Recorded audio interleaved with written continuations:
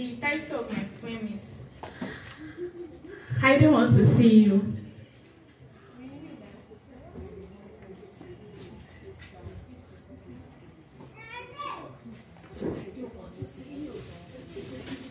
I don't want to see you.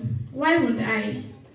You who have made me into a child, drowning with feelings and yearning for your attention always. I know that you are the busy type, so focused you wouldn't even let me slide back into my column. 1 minute you behave as if you don't even know me, and the other minute is like I'm everything you can see. No, I don't want to see you. I've been desperately looking for unconditional love, but you place me on conditional love when you are not busy. I don't want to see you. Why would I? Days have passed and you've completely forgotten that I exist. So now you're ready to boggle me up once again, kiss me again, and do your stuff once again. Now tell me, what will be my game? I don't want to see you. Now, I am ready to let you go, baby.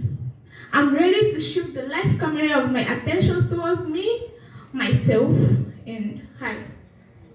I know it will take a few decades of sadness, drums of salty cries, and little miles of solitude, but I'll be fine. I'll go back to the stars of me I've missed for the past years of carrying your tail behind you.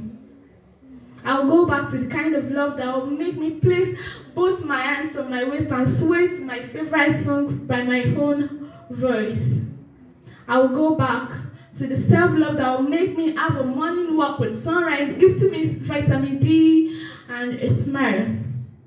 The kind that will make me spend 2 hours cooking a delicacy that will be a savory to my own tongue for 2 minutes.